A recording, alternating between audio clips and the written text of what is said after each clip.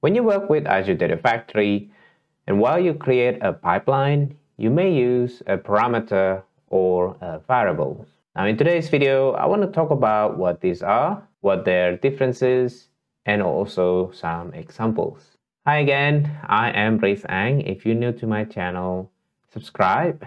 And I make videos about data engineering and Microsoft Azure.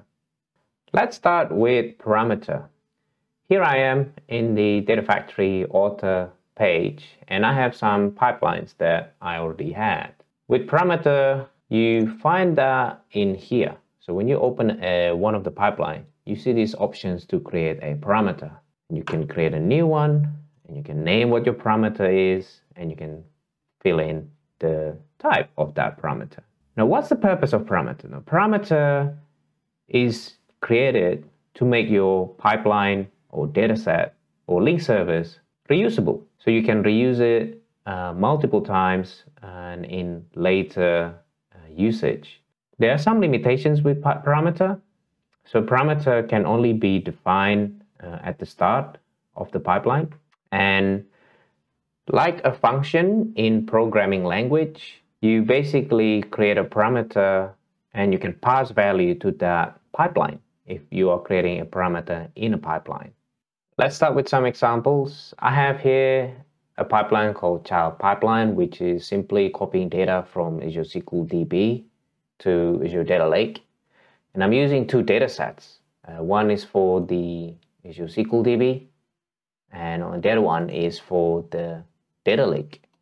One of the main examples to parameterize your pipeline is to first actually parameterize your data set. So if you want to copy 5 tables from Azure SQL database, for example, you don't want to create 5 data sets. You can just create one, and you can just parameterize the table name. You can just go to the dataset, and instead of setting the name of the table, you can create a schema. I will create 2 parameters here, table.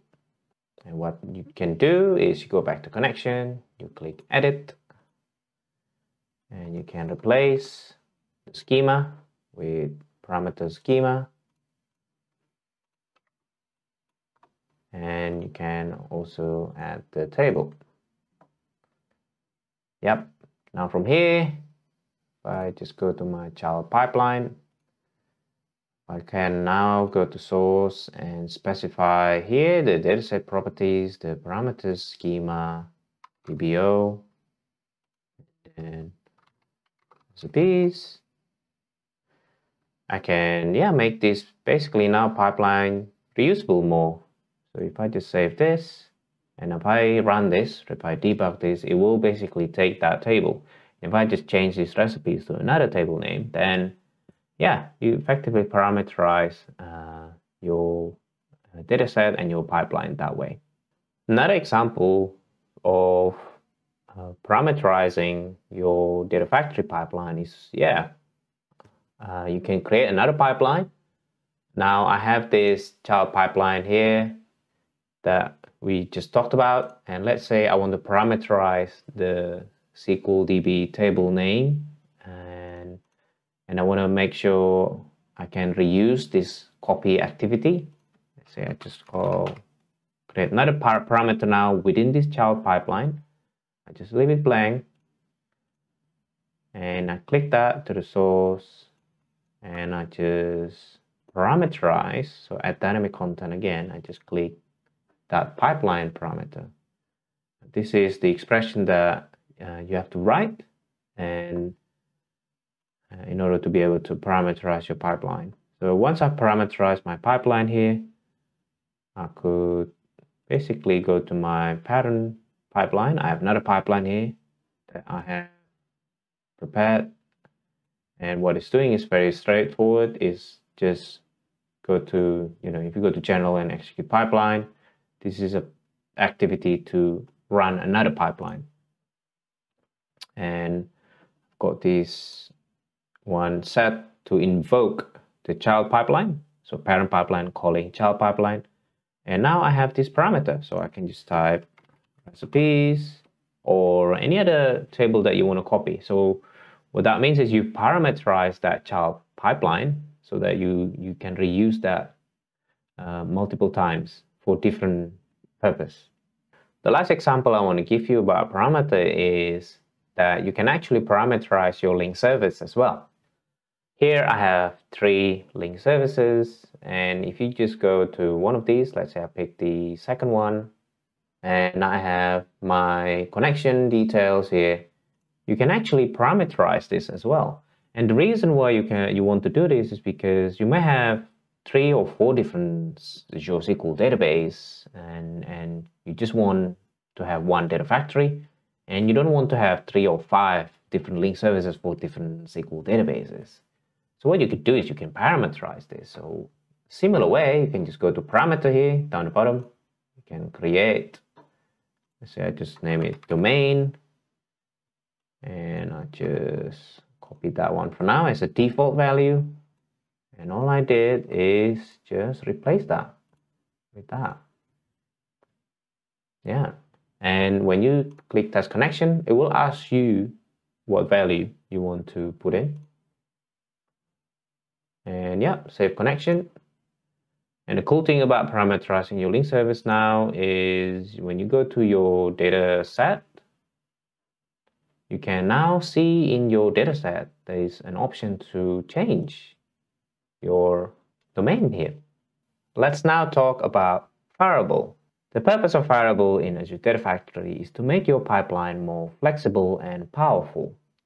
There are 2 types of variables. One is system variables that is provided by Data Factory itself, and these are things like pipeline name, trigger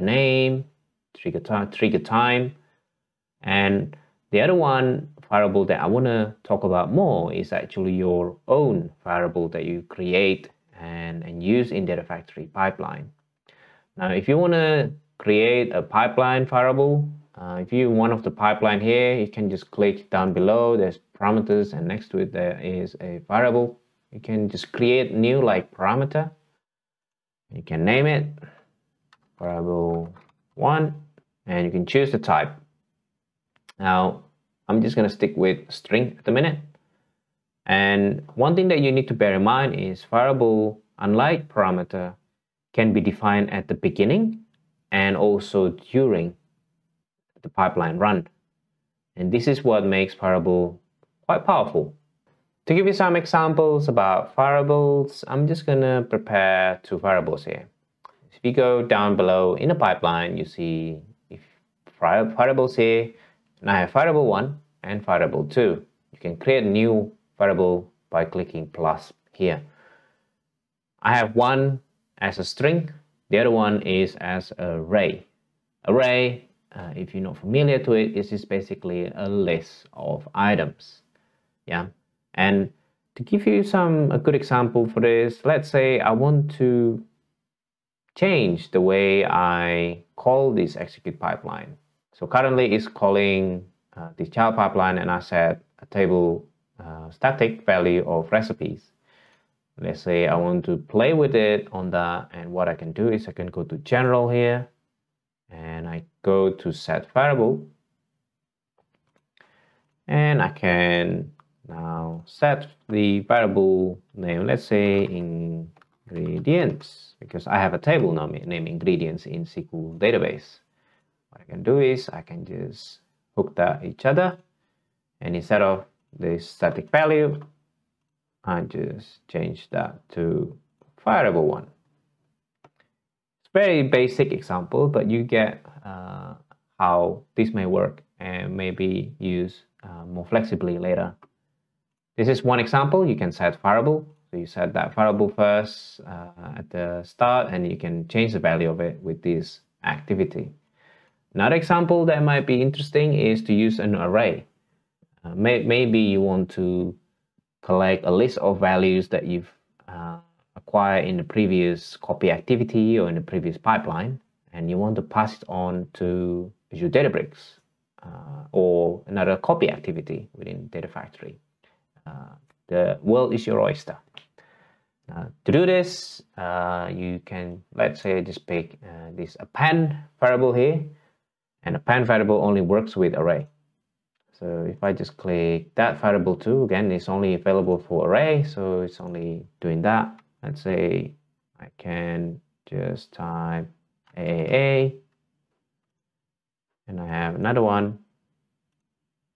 Let's say I just name this variable 2, 1. This variable 2, 2. And I also add the same thing, but instead of 1 AAA, B, B, B. Yeah. So I have these two activities that append variables, variable 2 with two different values. And let's say if I just hook them up now, and let's say I'm just gonna show you, I don't have a link service at the moment, but I'm just gonna show you how it works.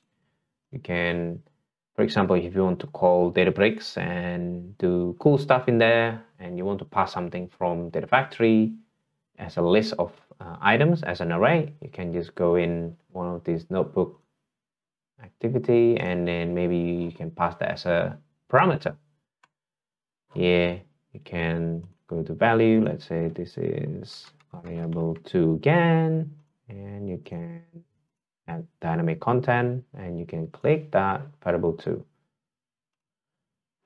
And what happens here, if you actually have a Databricks workspace and a notebook ready, you can pass that variable into Databricks as an array. Okay, that is for today's video around Data Factory parameters versus variable. I hope you find my video useful. If you like it, please smash that like button and also subscribe for more videos about data engineering and Microsoft Azure. Till then, see you next time.